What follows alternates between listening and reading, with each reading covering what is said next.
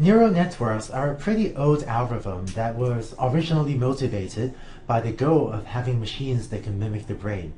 Now, in this class, of course, I'm teaching neural networks to you because they work really well for different machine learning problems, and certainly not just because they're biologically motivated. But in this video, I'd like to give you some of the background on neural networks so that we can get a sense of what we can expect them to do, both in the sense of applying them to modern day machine learning problems, as well as for those of you that might be interested in maybe the big AI dream of someday building truly intelligent machines, also how neural networks might pertain to that.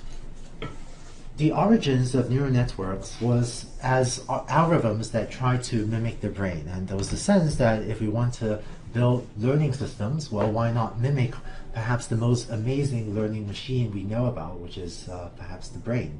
Neural networks came to be very widely used throughout the 1980s and 1990s, and for various reasons its popularity diminished in the late 90s. But more recently, neural networks have had a major recent resurgence. One of the reasons for this resurgence is that neural networks are a computationally somewhat more expensive algorithm, and so it was only, maybe somewhat more recently that computers became fast enough to really run large-scale neural networks. And because of that, as well as a few other technical reasons, which we'll talk about later, modern neural networks today are the state-of-the-art technique for many applications. So when you think about mimicking the brain, well, the human brain does so many amazing things, right? The brain can learn to see, process images, learn to hear, learn to process our sense of touch. It can, learn to do math, learn to do calculus. And the brain does so many different amazing things. It seems like if you want to mimic the brain, it seems like you have to write lots of different pieces of software to mimic all of these different fascinating, amazing things that the brain does. But there's this fascinating hypothesis that the way the brain does all of these different things is not with like 1,000 different programs, but instead the way the brain does it is with just a single learning algorithm. This is just a hypothesis, but let me share with you some of the evidence for this. This part of the brain, that little red part of the brain, is your auditory cortex. And the way you're understanding my voice now is your ear is taking the sound signal and routing the sound signal to your auditory cortex, and that's what's allowing you to understand my words. Neuroscientists have done the following fascinating experiment where you cut the wire from the ears to the auditory cortex, and you rewire, in this case, an animal's brain, so that the signal from the eyes, from the optic nerve, eventually gets routed to the auditory cortex. If you do this, it turns out the auditory cortex will learn to see. And this is in every single sense of the word see as we know it. So if you do this to the animals can perform visual discrimination tasks, and that is, they can look at images and make appropriate decisions based on the images, and they're doing it with that piece of brain tissue. Here's another example. That red piece of brain tissue is your somatosensory cortex. That's how you process your sense of touch. If you do a similar rewiring process, then the somatosensory cortex will learn to see. Because of this and other similar experiments, these are called neural rewiring experiments, there's this sense that if the same piece of physical brain tissue can process sight or sound or touch, then maybe there's one learning algorithm that can process sight or sound or touch.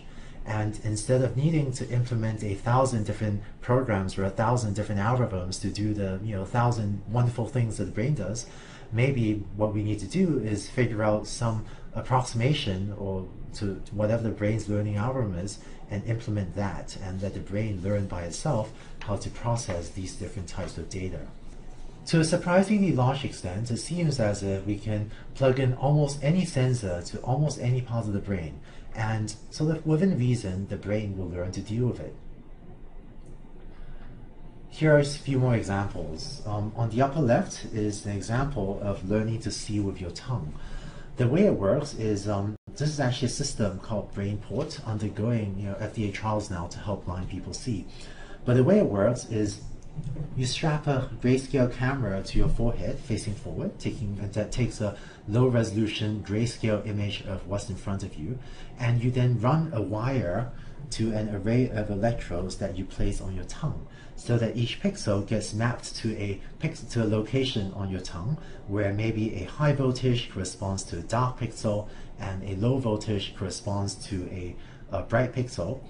And even as adults today, with this sort of system, you and I will be able to learn to see, in tens of minutes with our tongues. Here's a second example of human echolocation or human sonar. So there are two ways you can do this. You can either snap your fingers or click your tongue. Can't do it very well. And but there are blind people today that are actually being trained in schools to do this and learn to interpret the pattern of sounds bouncing off your environment as sonar. So if after you search on YouTube, there are actually videos of this amazing kid who tragically, because of cancer, had his eyeballs removed. So this is a kid with no eyeballs. But by snapping his fingers, he can walk around and never hit anything. He can ride a skateboard. He can shoot a basketball into a hoop. And this is a kid with no eyeballs. Third example is the haptic belt, where if you have a strap around your waist, a ring of buzzers, and always have the northmost one buzzing, you can give a human a direction sense, similar to maybe how birds can, sense where north is. And somewhat bizarre example, but if you plug a third eye into the frog will learn to use that eye as well. So it's pretty amazing to what extent it's as if you can plug in almost any sensor to the brain, and the brain's learning algorithm will just figure out how to learn from that data and deal with that data. And there's a sense that if we can figure out what the brain's learning algorithm is and implement it or implement some approximation to that algorithm on a computer, maybe that would be our best shot at making real progress towards the AI, the artificial intelligence dream of someday building truly intelligent machines. Now, of course, I'm not teaching neural networks, just because they might give us a window into this far-off AI dream, even though that's one of the things that I personally work on in my research life. But the main reason I'm teaching neural networks in this class is because it's actually a very effective state-of-the-art technique for modern-day machine learning applications. So in the next few videos, I'm going to start diving into the technical details of neural networks so that you can apply them to modern-day machine learning applications and get them to work well on problems.